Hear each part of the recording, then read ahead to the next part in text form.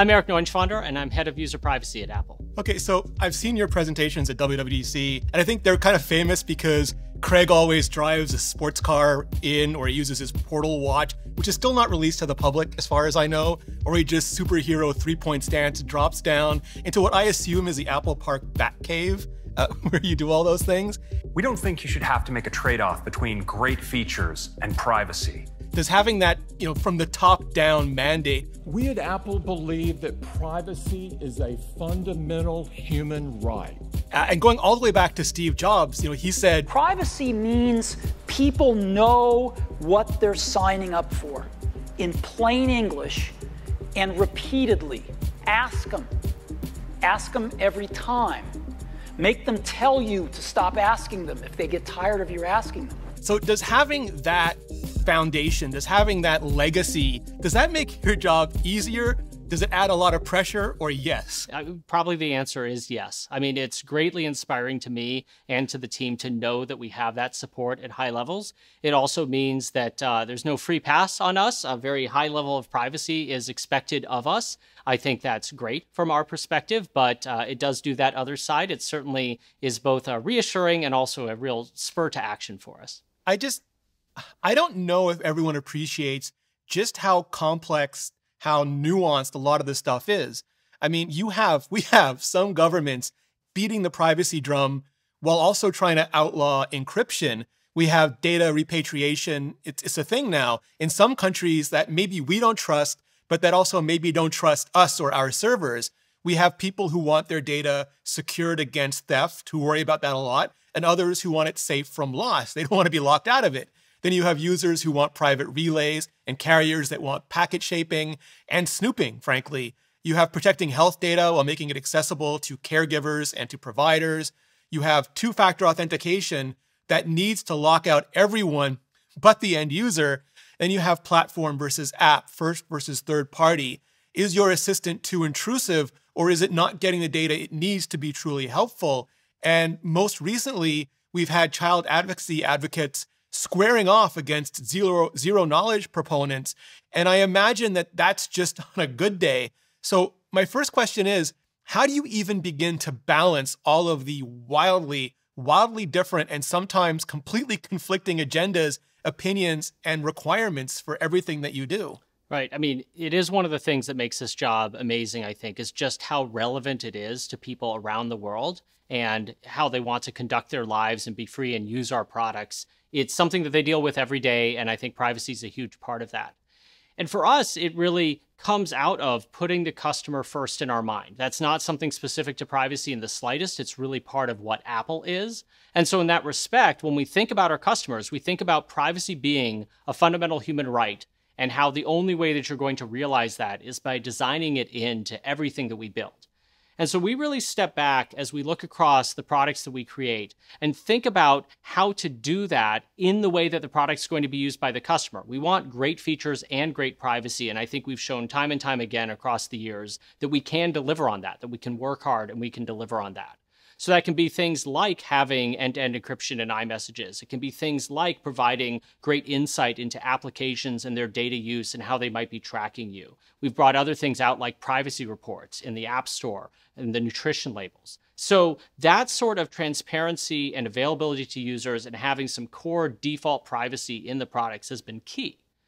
And we look at that not in a product-specific way, in kind of four major areas or pillars that we call them. So the first of those is data minimization, that we think about how to stop collecting the data in the first place and only collect what's necessary to provide that product or service. And we really put that at the foremost of the design of a feature that we look at, because if you just avoid the data collection up front, then that is a great way to be privacy respecting to the user by leaving them in control of their data.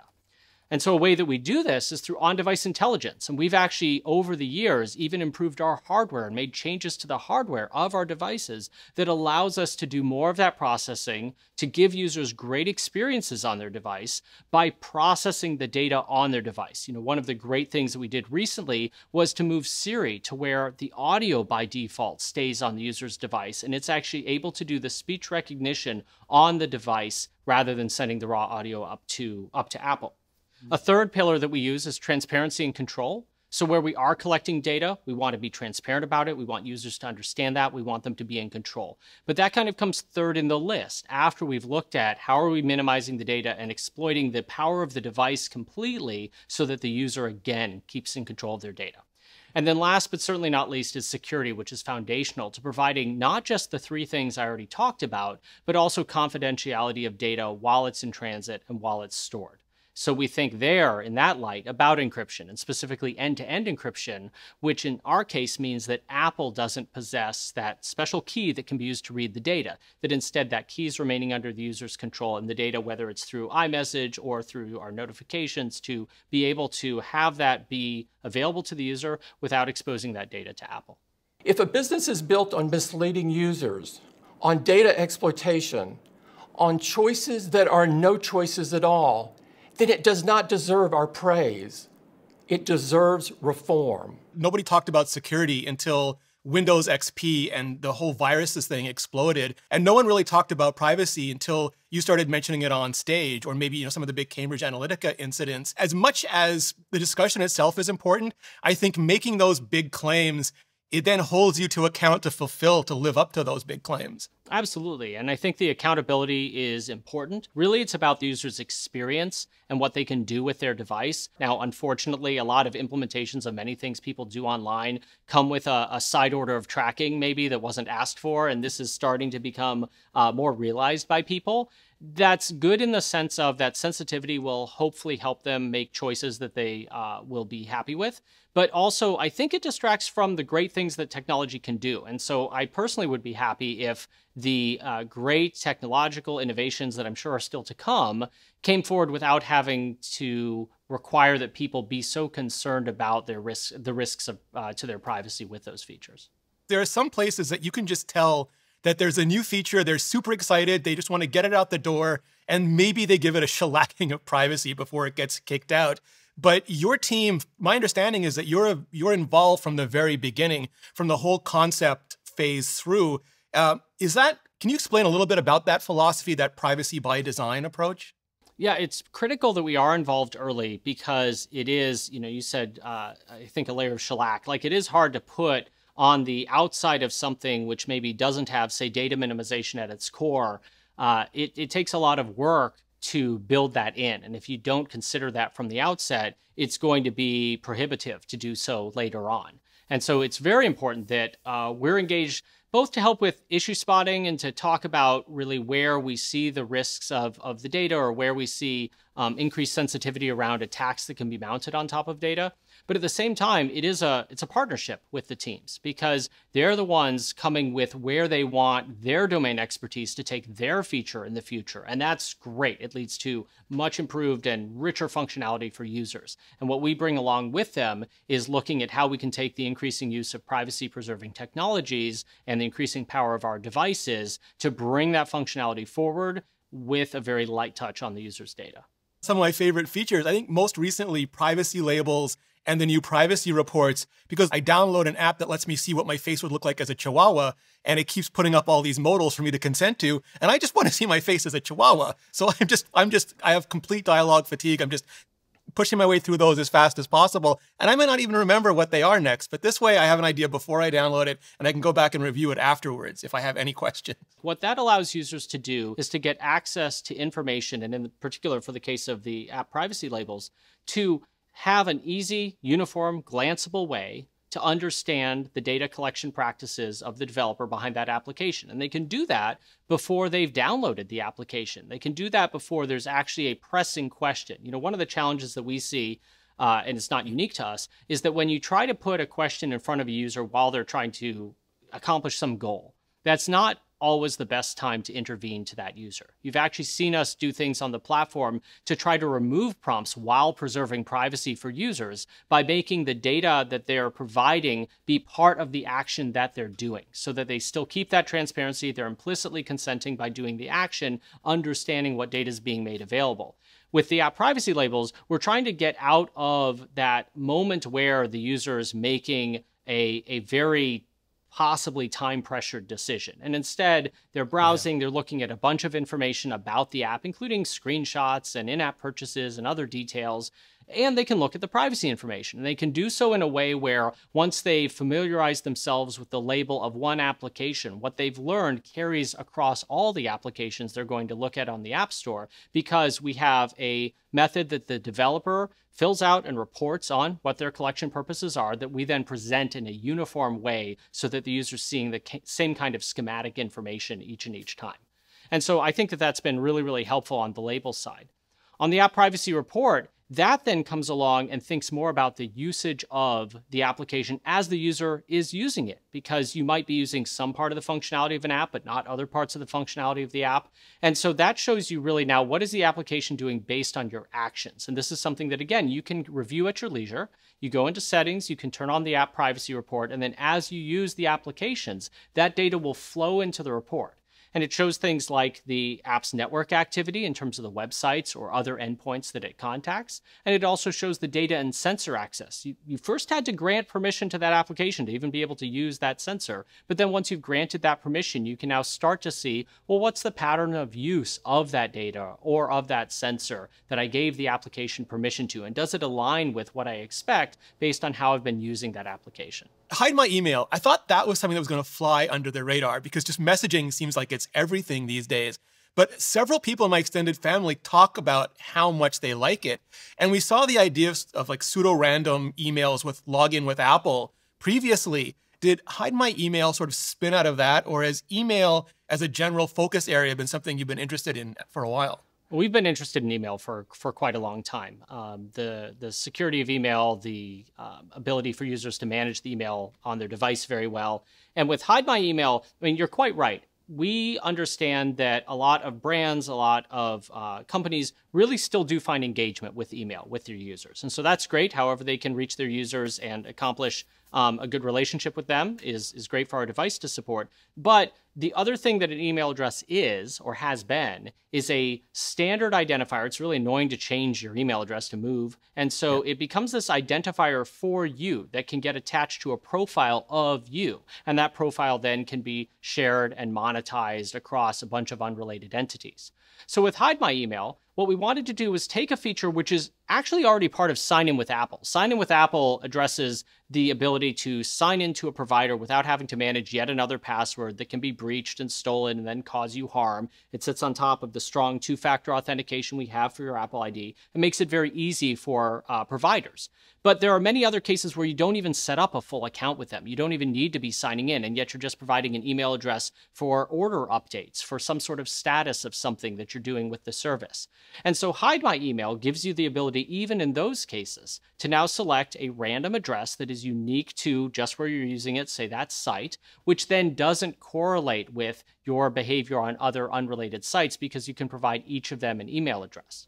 Now, the nice part is that automatically forwards to the one email address that you have. This is a transparent mapping so that from your perspective, you've just provided the same thing as if you provided them your personal email address, because it still shows up right in the inbox that you already know, that you're already going through, and it tells you that this is using your Hide My Email address, but it's still arrived exactly where you expected to see it. And then for users who want to, you can go into settings, iCloud settings, and continue to manage these. You can create new ones all on your own. You can delete ones if you don't have a relationship with that vendor anymore and you don't want to keep receiving emails. You can add notes to yourself about where you used it so that you can help remember which address is used where. So it puts you in control of those mappings and gives you the same sort of ability to get that message from the vendors that you want to have a relationship with without providing them that thing that turns into a profile that you have no control over. Yeah, I use it for distant relatives too, but we don't have to talk about that part. It's about you being in control, Rene. It's about you being in control. Yes, absolutely. If the 2020s have taught me anything, it's about me being in control of my own destiny. That's what fascinates me so much about this stuff, though, because I think a lot of people look at email like it's this old-fashioned commodity protocol that was never built with security or privacy in mind, and maybe would just try to shove people into a more modern messaging, paradigm. But so many people still use it for so many things because it is that deep early internet infrastructure. And I love how you're looking at it and trying to find ways to still fit privacy and security into it, like mail privacy protection, for example. Could you just explain some of the architecture about how all that works? Yeah, absolutely. So Mail privacy protection, if you roll back, for people that have been using email for a long time, let's say that you have, you might remember that it just used to be text. It just used to be words. And then along the way, email became really rich. It includes images, and that makes the emails a lot more engaging and easier to read maybe. But what it also did is it allowed for these inclusions of invisible pixels. And I mean invisible in the sense of you don't see them. You pull up an email, you will not see this pixel that is part of the email. But it basically beacons out when you're opening that message. And so that includes the time that you're opening it. It implicitly includes the fact that you did open that mail. And because of the way the internet works, it includes that IP address, the location of your computer on the internet, which people can use to associate behavior across unrelated entities, across time, and even figure out where you are on the planet, your location, even without using location directly. A lot of people have invested to try to make IP address code for this. And so the act of opening an email then sends this message out that this person at this time on this spot on the globe read this mail. And people didn't know that this was happening. Now, we want to provide the transparent experience of opening an email and seeing it work exactly as you expect without that additional tracking that was coming along. We've had a feature for a number of years where you can actually turn off the image loading, say, in your mail messages, which helps suppress some of this. But it also means that often you're looking at an email that wasn't the way that the sender intended. It might be harder to navigate. It may not even include content because it was all embedded in the image. So this is a case where you weren't getting that great feature with great privacy that I said we always seek to do. So mail privacy protection now gives you both. When you open up the message, what will have happened under the hood is your computer will have likely already fetched the resources, these images that were part of the message. So the fetch of these images then is disassociated from the act of opening the message. So it's fetched regardless of whether or not you open it, so they're not getting that signal about you. It's fetched at a time that is basically random, so it isn't correlated with when you actually performed this, and if you're reopening the mail, it's not going to fetch it. And the way that we fetch it uses IP address protection, so that the actual IP address, which ultimately is getting this image and downloading it, is not your IP address. And all of this is done in a way that Apple isn't learning about this content, but we're still able to deliver in your mail client a properly formatted message. It has all the images, but without now that signal going out that says you at this time open this mail from this location. And the really fascinating thing to me, like I used to work in marketing and I used to run like Marketo instances. And one of the reasons I don't is just how gleeful people were about pixeling everybody and selling pixels to other parties and doing all of these things. Because I think from an industry perspective, they truly believe they own the data. Like you're using their thing, you're receiving their thing, it's their data. But it feels like we almost have like a take back the data movement going on where the data doesn't belong to the place where you're going or the thing that you're looking in, but it belongs to you. Your activity is your activity. And I don't know if this is like a pendulum swing or a rebalancing act, but it does feel like at least you're giving us the tools where we can at least start playing the game. We have one foot in the door now. Well, or as users want to engage, I mean, think about the next step. So you open a message, but then you actually are interested in what's being described. And so now you engage with that offer, you click something to get more information. At this point now, you're establishing that relationship with whoever this provider is. Like, oh, that t-shirt's on sale, I think I might buy it. And you actually go to the site to think about and look at the shirt, see if they have it in your size, whatever. At that point, when you're engaging with a specific party and thinking about transacting with them, you're actually on board with that relationship with that vendor. What we think is something that users should be able to avoid is that kind of pernicious back-end data sloshing back and forth, the whole data industrial complex building up a profile about you that you didn't even know existed and is getting shared and reshared and broadened out in a way that you can't control. Versus you received an email, you might want to look at it, and if you look at it, you might want to click on it, and that's actually something that now you're participating in. And that's the kind of activity that users are in control of, and that's the kind of activity which can still work now, but without that hidden tracking that was going along before. Eric, thank you so much. I really appreciate your time, and I really appreciate the effort that you and your entire team put into this every day. And thank you, Rene. I really appreciate your interest and the great questions, and just that people will get more educated about privacy and how it's working.